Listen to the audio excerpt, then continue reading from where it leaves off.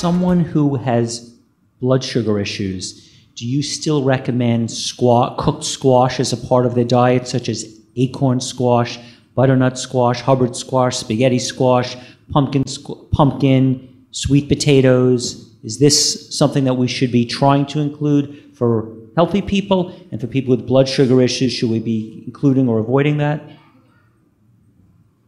I include it. I think that the squashes are wonderfully nutritious, high-fiber foods, help to fill people up. And of course, again, because they're a little bit higher in carbohydrate, I would just moderate the quantity somewhat. I think those foods are really good choices as our carbohydrate sources. But again, it depends on caloric requirements and how much weight needs to be lost and so forth.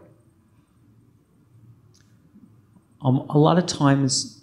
Well, sure, sorry, go ahead, sorry. So the hypoglycemia issue is a little bit more complex. Back in 1979, I put an article in Pavel Rola's book, Hyperglycemia, A Better Approach, and pointed out that you can have hypoglycemia from adrenal imbalance and pancreas imbalance and thyroid, pituitary, and pineal, or all of them combined. So really, if we're going to be trying to treat it, we have to address all those potentialities in the endocrine chain. So that's the first thing. Just diet really doesn't make a lot of, it's palliative. Now, so that's kind of the most important thing as far as I'm concerned, if we're going to even pretend to address the hypoglycemia issue. The issue of the squash and those kind of things aren't, from my point of view, they're complex carbohydrates, so they're going to go in more slowly to the system and not create that much of an imbalance. It's the really simple carbohydrates that are going to cause the most amount of imbalance and stress the organs trying to compensate with it. So I'm supporting there what Brenda said, but we have to see it as a bigger picture, and I think that's really key in that. Right, we can score these carbohydrates on a hierarchical scale of quality and help the diabetic make better choices.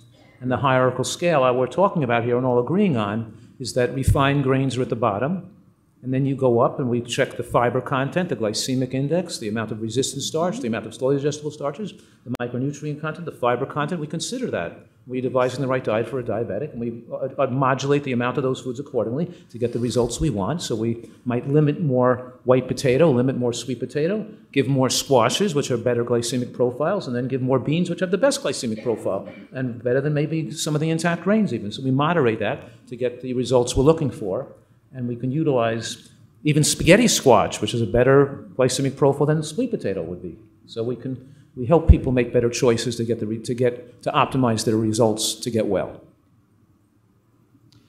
So I take your comments about sugar very seriously. I'm very adamant about not having sugar. But freely, when I have a salad, I don't think twice about putting 5 tablespoons of olive oil or hemp oil or flax oil. It's a regular part of my diet. I don't eat animal products. I take the sugar part serious. I never add salt. I would never have soda or refined anything. But to me, I don't, for whatever reason, my brain thinks that when I'm having a big salad, that putting 5 tablespoons of olive oil or flax or hemp is appropriate. What are your thoughts about organic, extra virgin, cold pressed flax, hemp, and olive oil?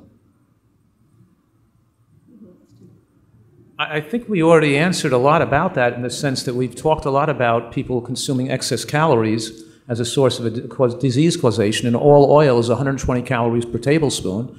And we also discussed up here how walnut oil is not the biological same thing as eating a walnut, sesame oil is not the same thing as eating a sesame seed, and that the whole nuts and seeds in their natural uncooked states are safer forms of fat. and are a whole food that digests differently. They're slowly, the calories are slowly digested, not flooded into the bloodstream rapidly. The calories are not all biologically accessible. They're rich in fibers, sterols, and stanol that bind fat. They have different biological effects. So we're all pretty much in agreement that when we're looking for a source of fat, we're trying to pick whole foods, not processed foods like oil. And if you're putting a couple of 2 or 3 tablespoons of oil on your salad, you just added 500 calories to your salad. How do you expect to be thin with all those extra calories? You know, where you can't do both. You can do nuts and seeds and the oil. How many calories are you going to consume at one meal? You know, so you got to make a choice. We're trying to motivate people to make better food choices and to pick that some foods are better than others and to try to construct their diet in a way that's most favorable and give them these guidelines. And I think we're pretty much, it's really nice to see that we're kind of in agreement and encouraging people to make better food choices here, and that oil is not a favorable food choice.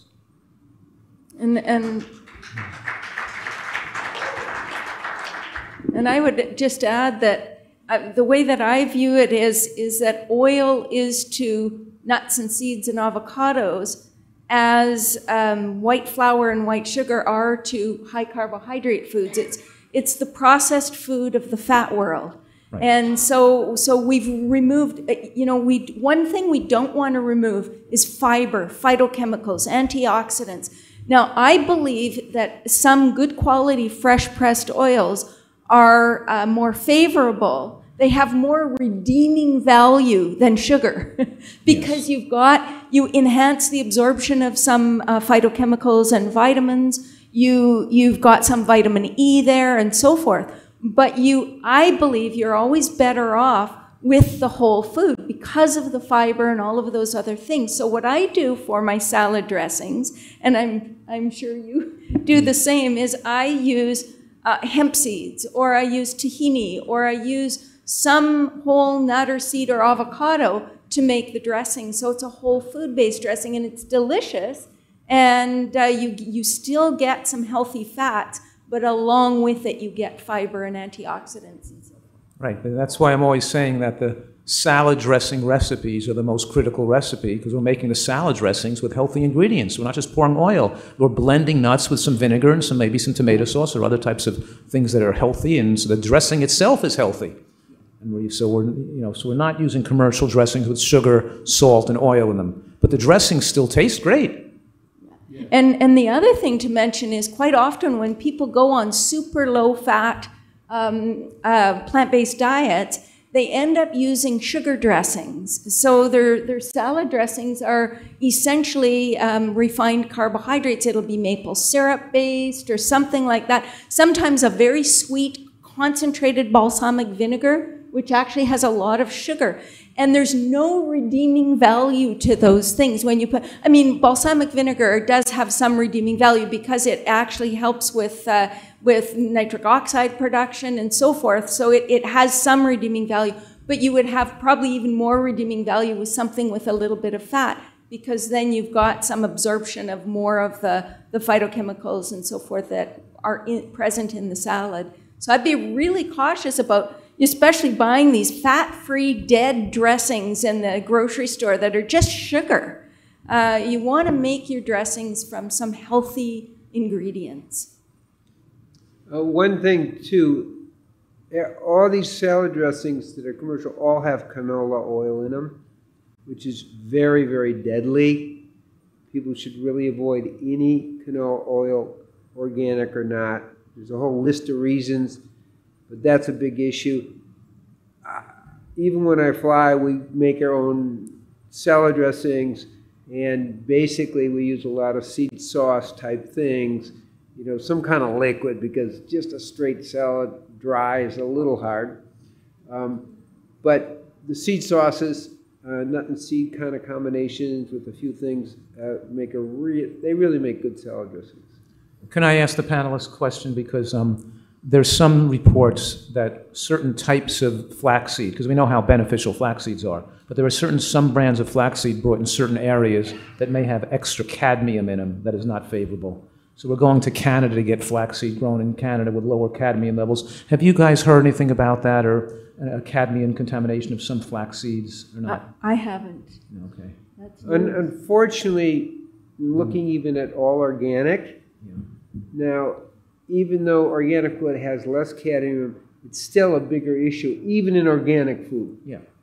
You know, it's like, it's really a hard one in the bigger picture. So I've been trying to look up flaxseed growers and asking for the analysis of their food and their analysis and trying to pick the brands that are lower cadmium flax seeds, because I eat flax seeds every day, and I'm just so, are you doing the same? Well, I have an issue with flaxseed just because they are easy to get oxidized. We keep them in the freezer.